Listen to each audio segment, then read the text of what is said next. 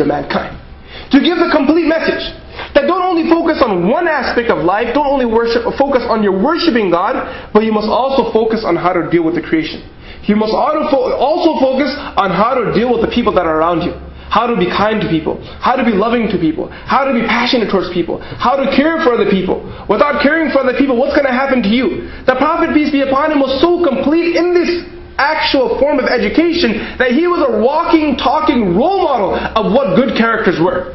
People would walk and they would look at the Prophet and they would say, this man is a man of good character, without him even having to say one word. This was his message. That Allah subhanahu wa ta'ala in Surah Qalam, He says, إِنَّكَ لَعَلَى خُلُقٍ عَظِيمٍ. That, O Prophet, one of the greatest tools that you have is your good character. This is your most powerful tool. And as long as the people that stay after you, that come after you, they hold on to this tool right here, the people will be successful. Few words, actions will conquer the hearts. Few words, but actions will conquer their hearts. And this is exactly what the Prophet did when he came to Makkah. There were very few lectures. Very few. Actually, there were no lectures. Why? Because the people had oppressed the Muslims and the Prophet, peace be upon him, to the point where they couldn't even publicly voice themselves. But how was it that yet, even though they couldn't publicly voice themselves, many people were accepting Islam? It's because the character, the conduct, the approach of the Prophet, peace be upon him, was an approach of mercy. He was a mercy to all mankind. His character was complete. And his character and his mercy combined together would conquer hearts, and rock solid hearts would melt down in front of the Prophet, peace be upon him. Stories can start and I'll never end, I promise on that. And this isn't just a claim, da'wah bila dalil batil, as they say in Arabic. Like a claim without a proof is useless.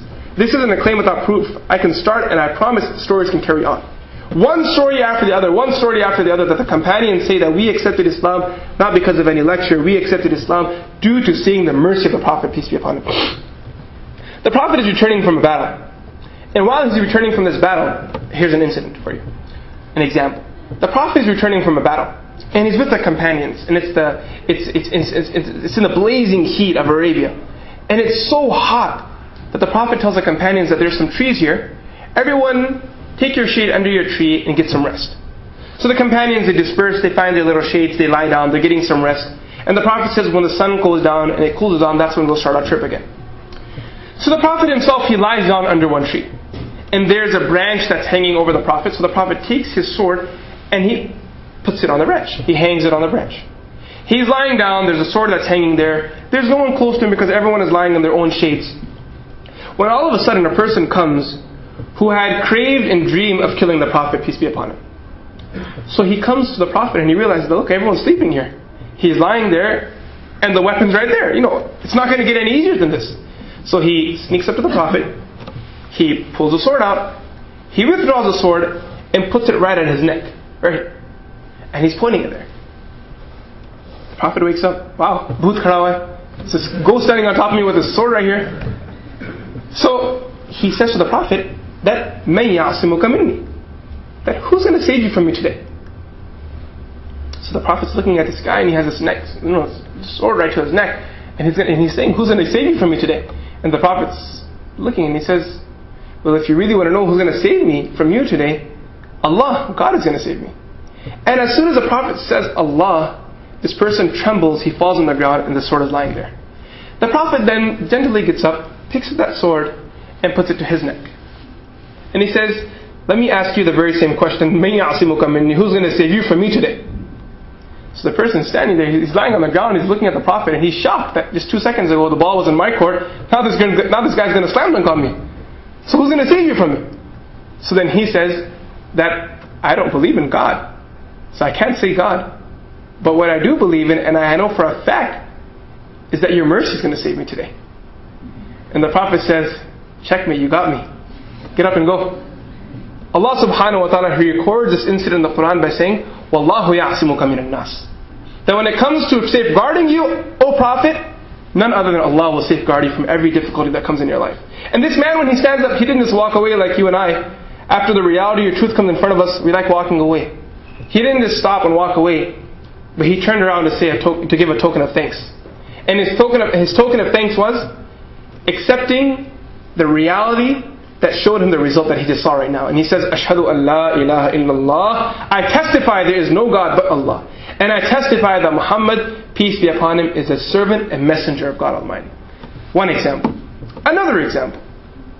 The Prophet is in the early days of his prophethood. He's still in Mecca. In the early days of prophethood, everyone had a lot of bad things to say about the Prophet. The reason why they had bad things to say about the Prophet is because these people were very culture oriented. And these people were very strong on their culture. And their culture was to worship hundreds of idols. They would worship anything that came in front of them. One of the companions, he says that before I accepted Islam, I remember traveling. And while I was traveling, I couldn't carry the idol with me because it was so big. So I decided to, and when I was traveling, I realized that I had to worship something, but I didn't have anything to worship. So he says that I pulled out a date and I started worshipping the date. He started worshipping the small khajur, date. And then he realized that when he was traveling and all of his food finished, this was Umar radiallahu anhu, one of the companions. He says this story. He says, when I realized that I was traveling and all my food finished and the only thing I had left to eat was a date, he looked at his God. He's like, I got to eat you now. And he tore it into 2 pieces and he had that. And then he realized that the only thing that remained was the seed of the date, so they started worshipping the seed of the date. Until the point came that he became so hungry and there was no food left that he actually had to eat that too. So he said, I'm going to have to take a little break on worshipping. And he crushes that seed and he eats it. So these people were crazy over worshipping their idols. They were crazy over worshipping things. They would get a camel and make it urinate on a pile of soil, and they'd worship that pile of soil because the urine of the camel was on there. They had everything that they wanted to worship, they would worship it. But the Prophet came with a message that didn't allow them to worship anything they wanted to worship. The Prophet's message was that you can't worship what you want to worship. You must worship what you were created to worship. And you were created to worship your God, your Lord, one Allah. Unity. One worship. One God. You must worship one Allah subhanahu wa ta'ala. So the Prophet, now because there were 2 groups of people. The first group of people are saying that we worship one God. Second group of people say no, we worship multiple gods, polytheists, right? Monotheism, polytheism. They're going back and forth. And what happens is they lack in tolerance to other people's opinions. So what happens is this big division comes, arguments, fights, wars, torture, breaking of culture, breaking of community. The unity these people had was not on there. So there's this lady, she becomes so upset and so depressed with the situation of Makkah. She thinks to herself that never before had I seen this in Makkah, and today now I see the day that Makkah breaks into 2 because of a new religion. So she packs up all of her bags. She's like, you know what, I'm leaving Makkah. I'm tired of this. I'm actually going to go outside Makkah. I'm tired of Muhammad, I'm tired of Makkah, I'm tired of Islam, I'm just leaving.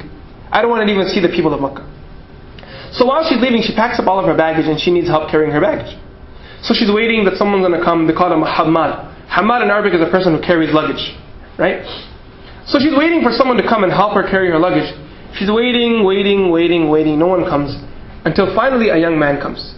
She tells the young man that I need help carrying my luggage. The young man says, okay, let's go. Picks up the luggage, starts walking with her. Now while they're walking, she's like, oh, you're such a young guy. You're such an amazing guy. I've been standing here all day waiting for a person to come carry my luggage. No one comes, I'm waiting. No one comes, I'm waiting. And finally you come. You're such an amazing person. She's like, you know what? As a young man, you have a long life ahead of you. You have a lot to conquer in life. I just want to give you one piece of advice that's going to save you from being a failure. What's that piece of advice?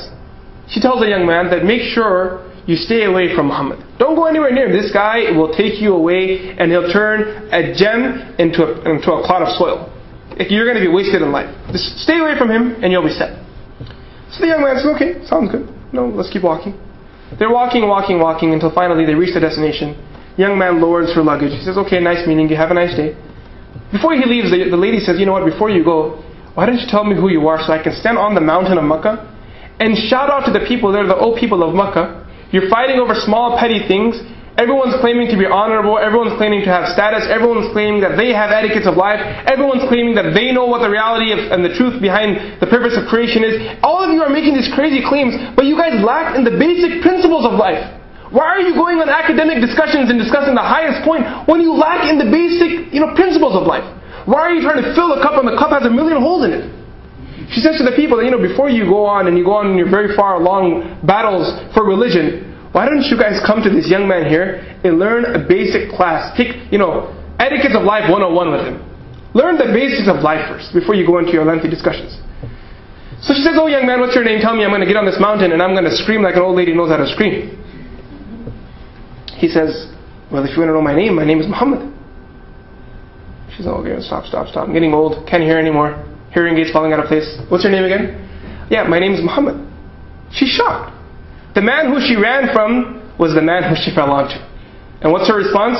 Ashhadu an